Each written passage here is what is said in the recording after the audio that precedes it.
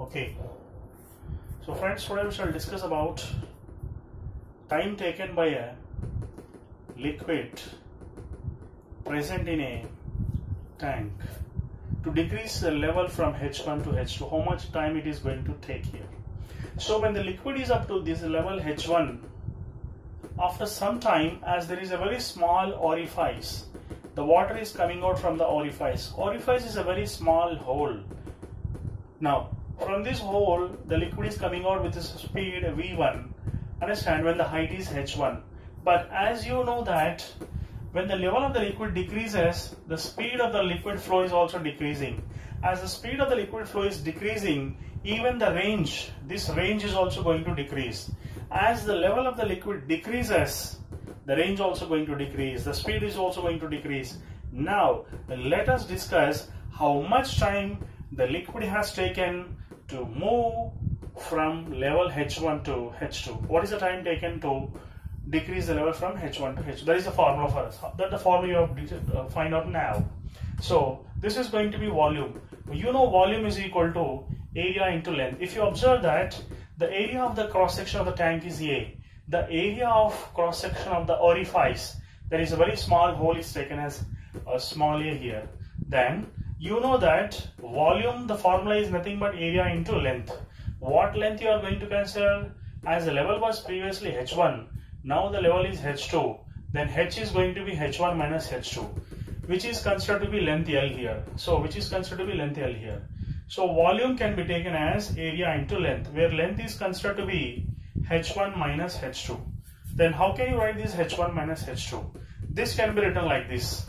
V is equal to A. You can write this as H1 whole square minus H2 under root whole square here.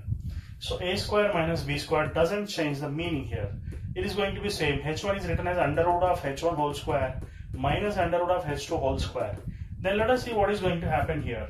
So now this can be taken as square root of H1 plus H2 into under root of H1 minus H2.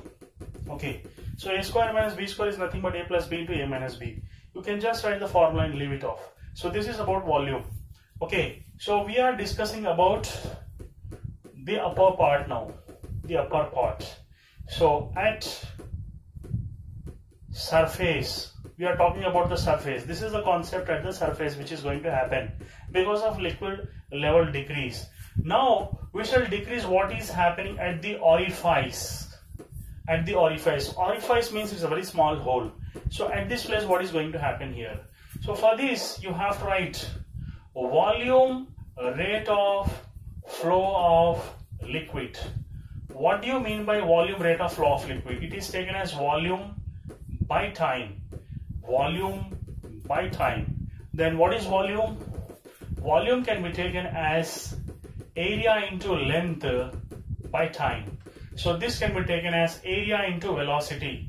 You got this as area into velocity. But you have to consider the average velocity, because when the level of the liquid was up to height H1, the speed of the liquid was V1. When the liquid was decreased to level H2, the speed of the liquid was taken as V2. As it has got different speeds at different points, you have to consider the average speed here. So when you are going to consider the average speed, what is going to happen? So volume rate of flow of liquid is taken as A, average speed is taken as V1 plus V2 by 2. Now here you should understand one thing. At this place V1, you have to consider this. It is going to be root of 2g H1, and you know it is going to be root of 2g H2. Why are you going to write like this? There is a basic concept that whenever there is a hole and the level of the liquid is up to H here, whenever there is a hole and the level of the liquid above this hole is H, then what is the speed of the liquid? There is a formula we can derive by using Bernoulli's theorem. It is there in the books. It's a fundamentals, we can say. So by using Bernoulli's theorem, we can prove that the velocity at this place at the orifice is going to be square root of 2gh. But previously the velocity was V1, so we have to consider as root of 2gh. And after that the velocity is going to be V2. You can consider this as velocity, that is under root of 2g h2. Okay, so we got V1 and V2. Then what are you going to do here? You can substitute these values here.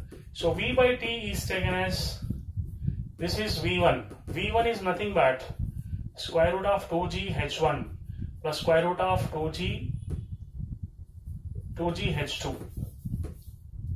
So 2G H2 by 2. You can consider this as by 2. Then volume rate of flow of liquid is A. You can common out 2G under root. Then by 2 you can write like this. Then this is going to be root H1 plus root H2 here. Okay, so you can frame a brackets over here like this. Then after that, V by T can also be written as A. So this is 2G, this goes under root, becomes 2 square, that is square root of H1 plus square root of H2. So this 2 gets cancelled. Then V by T can be taken as A. This is going to be G by 2, and this is root of H1 plus root of H2 like this. So you can consider this as equation number 1, and this can be considered as equation number 2. Okay, so what is our aim here? Our aim is to find out what is the time taken by the liquid to decrease from level of H1 to level of H2. So you need to find out the time. How can you get the time here? What you have to do, find out the time. You have to just do one thing. You can do 1 by 2 here. So 1, this is 1 and this is 2. So if you do 1 by 2, what are you going to get now? So 1 by 2. So what is this 1? So this is V, and this is V by T, and this is, okay. So here, area of the orifice, you can consider this as small a to avoid the confusion, because already capital A we have taken the surface. As this has taken as small a, you can consider here as small a. So these are all getting to be small a here. So these are all getting to be small a. So this is small a here. This is going to be G by 2. Okay. So first of all, you have to consider this one. This is A square root of H1 plus root of H2 into square root of H1 minus square root of H2. So this is 1. Then what is 2 here? 2 is this one. Therefore we can write A. This is G by 2 and square root of H1 square root of H2. So we got the values here, and we can cancel out the common things here. So now this V is also getting cancelled. Therefore time, the formula is capital A by small a. Capital A by small a here. Then after that, this can be taken as root of 2 by G. And what is left? That is root of H1 minus root of H2. Then with this you'll understand one thing, that the time is directly proportional to root of H1 minus root of H2. So time taken by the liquid to empty is directly proportional to difference of square root of heights. So once you understand this concept, you can take a screenshot of this concept, because this is the most toughest concept ever the children asked me. Many children asked, what is the formula? How can you get this formula? Because in most of the books the derivation is not given. If at all it is given in terms of integration and differentiation, which is very difficult for NEET students to follow. So it's a very simple derivation I have given you. So we can discuss one problem which is related to this here. Okay, so what is the problem which we can discuss here? Let us see.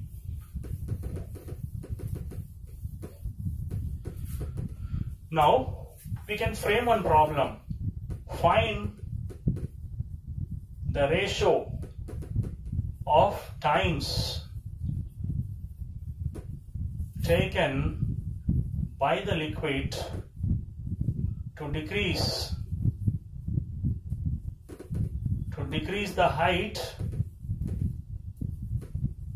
from h to h by 2. Okay, so first is you have to find out h to h by 2. Find the ratios of time. So this is the first case here. From h to h by 2 and from h by 2 to mt. Okay, so what is the time taken by the liquid to flow from level h to h by 2 and from h by 2 to totally completing the liquid, that is we have to empty the liquid. So what are we going to do now here? So time, you know the formula for this is time is directly proportional to root of h1 minus root of h2. what is the problem actually? Here there is a small hole and this tank is kept at certain height and the liquid is coming out from that. So he's asking us to find out, previously height was h and now the height is h by 2. So this time is taken as T1 here now. And the remaining liquid is also coming out and that time is considered to be T2. He's asking us to find out what is the ratios of these times here now. It's very simple to find out. What are we going to do now? So this is T1 by T2. So from H1 is nothing but H here. Okay. So you can write H and H2 in this case. The first case H1 is H, H2 is H by 2. So we can write this as H by 2. And in the second case H by 2 to 0 we can write, because H1 in the second case, this H by 2 is going to be H1 in the second case, and when the liquid is completely coming out of that tank is empty, then height can be considered as 0. Therefore in the second case H1 is going to be H by 2 and the final height is going to be 0 because there is no liquid, because the tank is completely over. No liquid is there in that. So therefore T1 by T2, if you common out root h, what are you going to get now? So this is 1 minus 1 by root 2 and this is root 2 if you do. This is 1 by root 2 minus 0. Nothing is present here. Okay. So this is root h if you common out. Root h if you common out, this is going to be 1 by root 2. So root h gets cancelled here. So we can take it as root 2 minus 1 by root 2 divided by 1 by root 2. So 1 by root 2 gets cancelled. The ratio is going to be root 2 minus 1 by 1. So this is the answer for you to get the concept over here. If you understand this concept, it's very simple. And there are some times he may be asking questions like, what is the time taken for liquid to complete from when H1 is H and H2. Previously H1 is considered as H and H2, that is the next from here to that is 3H by 4. Okay, 3H by 4, sometimes he will ask like that. The first for this you find out time T1, and the next question he is going to ask you that 3H by 4 as H1 in the second case to H2 is equal to H by 4. So what is the time taken for the liquid to decrease from height H to 3/4 of the height, and from 3/4 of the height to 1/4 of the height? The same concept you are going to apply here. So T1 by T2 is, first of all you write root H1 as 3H by 4, H2 as H by 4 under root. So under root of 3H by 4 minus under root of H by 4. In the second case you are going to write here this one, under root of H by under root of 3H by 4. So like this, these are the two pairs of the values and these are the two pairs of the values here. And the time taken here is T1, for this time taken is T2. If this type of question is asked, it's very simple. You can write like this, T1 by T2 is equal to, first is root H minus 3H by 4, but the second case is 3H by 4 minus H by 4. So if you simplify this one, you are going to get the answer. Hope you have understood this concept. And this was the most popular concept which was most asked by the students, especially NEET students, because they didn't understand the derivation and integration. Okay, so thank you very much for listening, and I think you understood this concept. Thank you very much. Okay, today we shall discuss this problem. This is a very tricky problem. Tricky problems in easiest possible manner we shall discuss here. So in this case, if you observe, there is a tank. In this tank, water is present. Let us consider this is a water tank. And a vehicle is moving forward with certain acceleration here. When the vehicle is moving forward with certain acceleration, you know that pseudo force acts on the liquid which is present inside. This pseudo force creates a pseudo acceleration. Therefore, if an acceleration of the body which is moving forward, that is a vehicle which is moving forward, is A, then that acceleration acts in the form of a pseudo acceleration in the backward direction. So what happened to the shape of the water in this tank here? A shape of the water is going to be a little bit changed. The shape is like this. Previously the shape was like this. So this part of the liquid which was on the other side of the motion of the vehicle is going to rise to certain level y here. Previously height was h. Now as there is a motion in a body, the liquid is going to rise to certain height y. So this is the height raised by the liquid. So as G is acting downwards, I have taken this part separately and explained the forces acting on that, that is accelerations acting on that. So force due to gravity, so G is acting downwards. So this is pseudo force, pseudo acceleration is acting backwards. This is going to be angle theta over here. This is going to be angle theta. So if you take tan theta, this is A, means this is also going to be A. So tan theta is equal to opposite side by adjacent side, that is A by G. Then if you consider this part of the tank here, tan theta is going to be opposite side by adjacent side. You know that the length of the tank is L here. So tan theta is equal to y by L. I am writing y by L here. So by seeing this, you will understand one thing. What is that? LHS are going to be same. LHS are going to be same. Then you can write y by L is equal to A by G. With this you got the value of y. Y is equal to AL by G. So we got the value of y, which is taken as AL by G here. Okay. So we got the value of y now. This is y here. Then he is asking us to find out the gas pressure at the 4 points. Let us find out the gas pressure at 4 points. This is point A.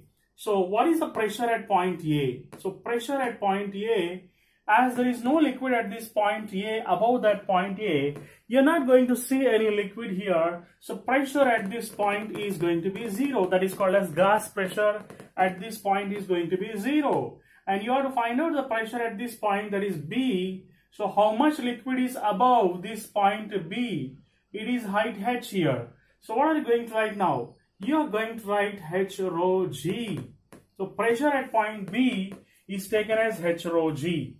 Then you would like to find out the pressure at this point D and C. How are you going to find out the pressure at D here?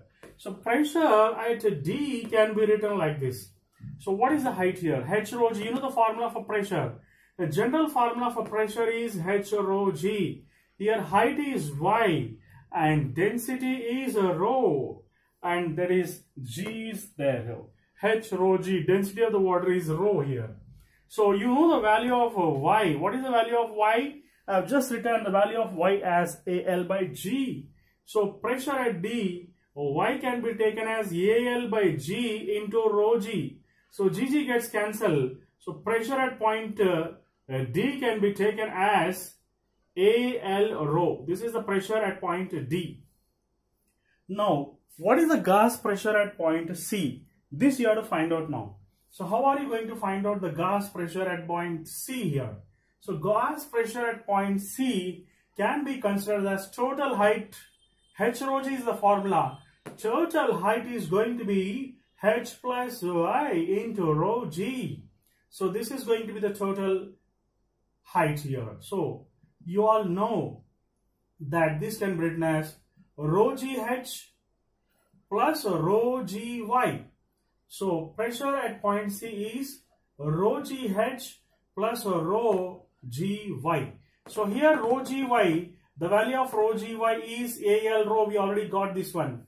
The value of rho y rho g is AL rho. We got already here. So we can write AL rho. So pressure at this point C is considered to be rho g h plus AL rho. It is very simple problem. It's a very tricky problem. Thank you very much.